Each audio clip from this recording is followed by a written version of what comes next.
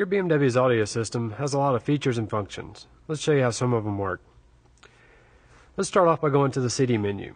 We'll hit the CD button. Right now we're on CD DVD. To play a CD, simply insert the CD into the CD player on the dash. Once you see the CD loaded on the screen, we can select it. We're now shown all the tracks on the CD.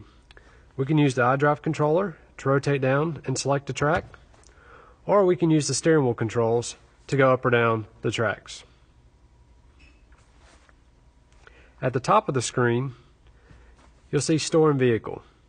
If you select this option, this will allow you to transfer the CD to the hard drive in the car, if equipped. The CD-DVD player in your BMW can also play DVD movies if the vehicle is stationary. Simply load the DVD into the slot on the dash. The movie would then appear on the screen for you to select. Once selected, you'll be given options to control your movie, such as play, pause, stop, next chapter, previous chapter, fast forward, or rewind. Sliding the controller to the left, it skips you from the DVD menu. To the left one more time takes you back out to the main menu for the CD Multimedia option. Music Collection is the hard drive located inside your vehicle. Clicking Music Collection will display all the CDs and music files you transferred to the hard drive. To transfer music to the hard drive, you can do so from a CD or from the USB located in the glove box. To transfer from the USB located in the glove box, simply insert a USB stick,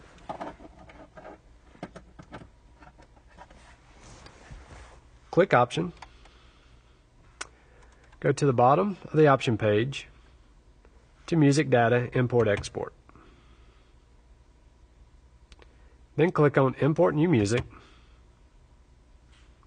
You'll get a progress screen across the top. Once it is finished, you'll be able to control it and play that music from your music collection located in iDrive. Once you've imported your music onto the hard drive, simply go to Music Collection.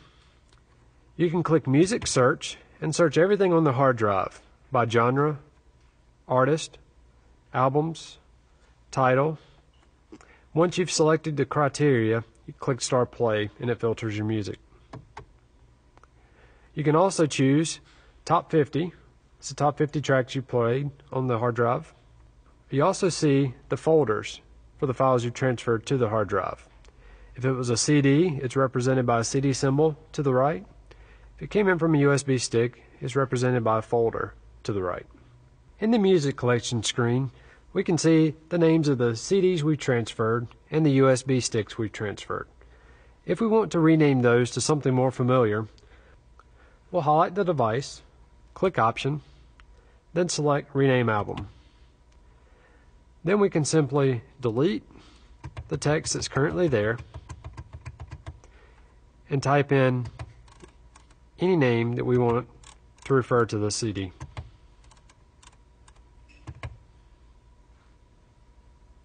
If in the future you would like to remove that from the hard drive, simply highlight it, click Option, choose Delete Album.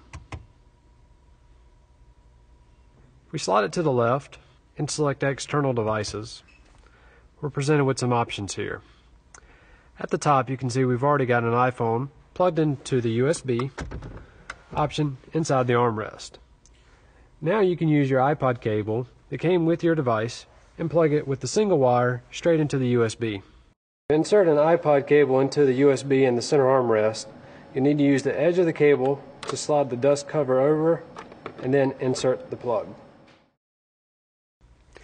Once you've done that, you'll see it displayed on the screen. Once it's on the screen, we can select it, where you can choose the genre, the artist, the composer, the album, or the track. Once you've filtered it to your selection, simply click Start Play. Now, listening to the music, we're presented with the artist and the track information. We can go through the tracks using the iDrive controller or using the steering wheel controls. We're also now capable of displaying album art information at the top right of the screen. If we slide the controller back to the left, we can also choose, instead of filtering the music, to choose one of the playlists you've created through iTunes. With the iPod playing and you have album art displayed, you can also see that album art on the split screen side. Hit Option, Activate Split Screen. Once you have the split screen up, make sure it's on Entertainment Details. It'll first come up with the artist and track information, and then it'll switch over and show you the album art for that particular song. Going back out, we can also choose a Bluetooth audio device. Selecting the device, we're brought up with track information and the capability of going forward and back through tracks. These capabilities vary depending on the software on your phone. As you can see, there's so many different ways you can enjoy your listening experience.